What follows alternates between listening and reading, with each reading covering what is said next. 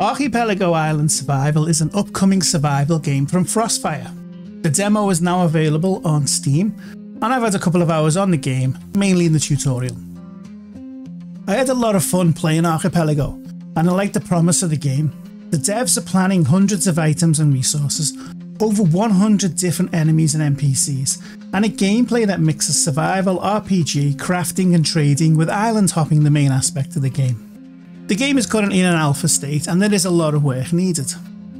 I did like the option of pressing the button once and letting the character gather the resources.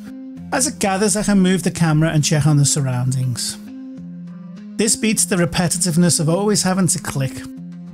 However, always having to click the mouse is what makes the combat boring for me. It needs a lot of work. I just got no sense of what I was doing during that combat, as I could not move the camera to see what I was doing. There was no animation and stuff like that, so it became quite repetitive. The overall UI is okay. I like where it's all clear. However, one thing I'm not too sure about is you have the resources on one screen, then you have the crafting on the next screen, then you have build on a third screen. However, I think they've done this as the game allows you to pick up and store all buildings, and I didn't have the opportunity whilst playing to fully experience this side of the game. The graphics are very basic and it's a style I would normally avoid, but I was having a lot of fun with the game, which shows that graphics don't have to be amazing so long as they suit the game. Would I continue playing Archipelago?